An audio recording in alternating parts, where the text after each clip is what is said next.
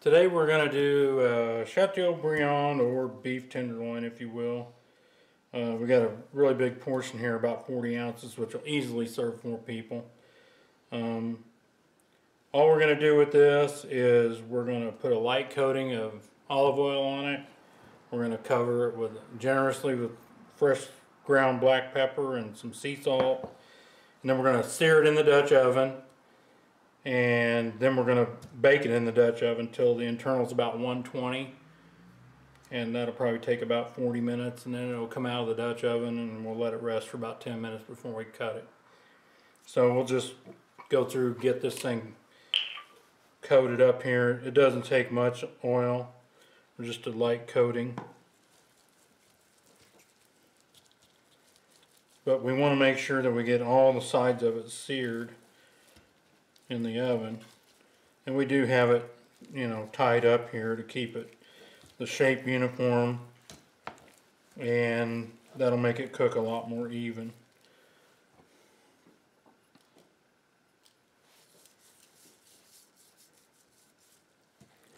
Pretty simple recipe, easy to prep.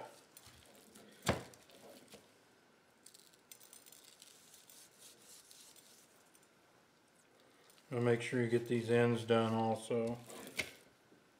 All the way around with the salt and pepper, generously.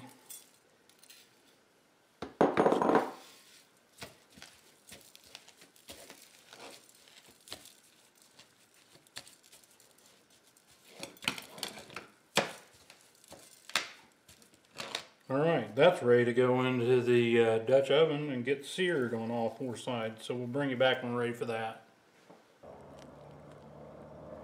Okay, we're back. We're going to sear this Chateaubriand up.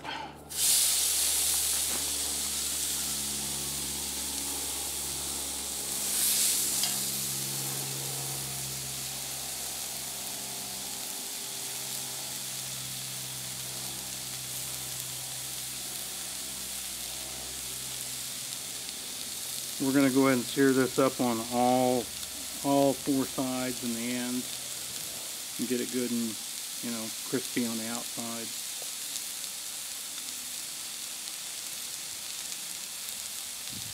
Probably take a couple minutes on each side. We'll run this one side here, and then we'll come back when we get ready to put the lid on and put more coals on the top and oven roast it.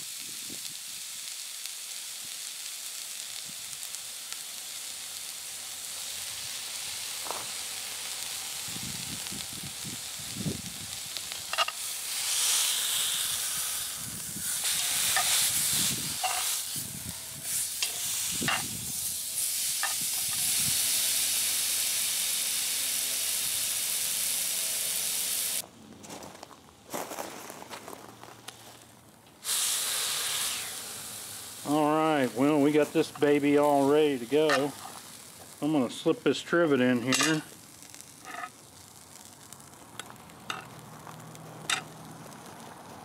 Center that up. Throw a couple baked potatoes in here with it. And we're going to get the lid on this, add some new coals to it, and let it go until this reaches an internal temperature of 120. So we'll bring it back when we're ready to plate.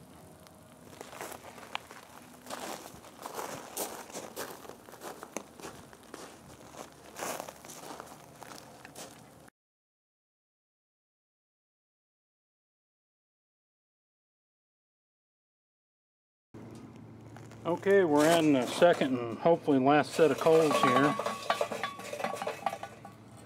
We're going to run 15 on the top and 9 on the bottom.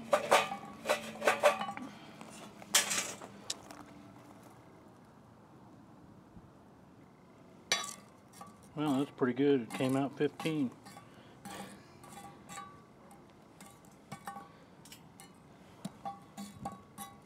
Alright, we got 15 on the top, and we're going to add 9 on the bottom here in just a minute when the other bottom ones wear out. And then we'll bring it back when, about 40 minutes, I imagine what it'll take for that to hit 120. Okay, we're back. It's dark outside, so we didn't film the Chateaubriand or beef tenderloin coming out of the oven, Dutch oven. We left it in there for about an hour, which may have been too long. We just checked it and it looks like it's a little warmer than we wanted it. It's been resting here on this meat platter for about 10 minutes, so we're going to cut into it and see what it looks like. I think it's probably going to be done a little further than what we wanted.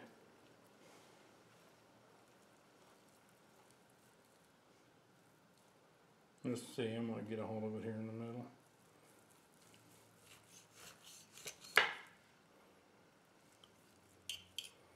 Turn this around. Yeah, I'd call this medium at best.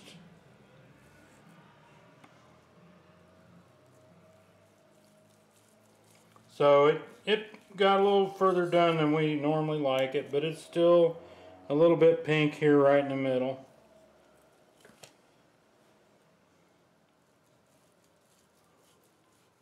But, you know, nice and juicy.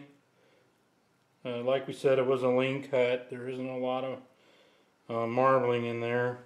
I'd say the only thing, if I was going to do it over again, I would have checked it a little bit sooner, but you know, that's all part of your outdoor cooking. We cooked this outside in the Dutch oven just to show that, you know, even something like this you can cook out there, and obviously we overcooked it a little bit more than we wanted it, but so if you keep close attention to it, you can cook this kind of stuff in the Dutch oven.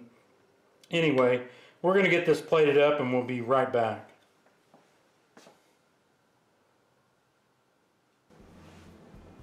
Hey, we're back. We got this all plated up. We got our Chateaubriand with the traditional Chateaubriand. It's kind of a shallot tarragon sauce.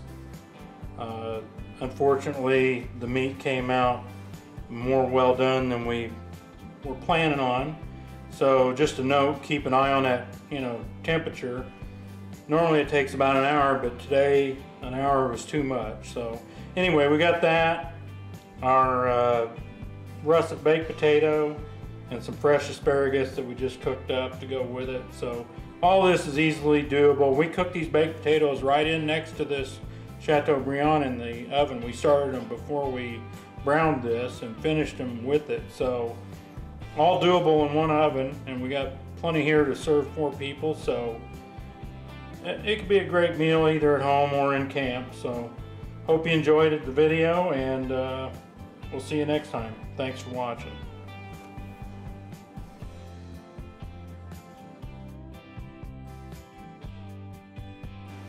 I won't get too close to that dragon. I might bite a piece of that meat off.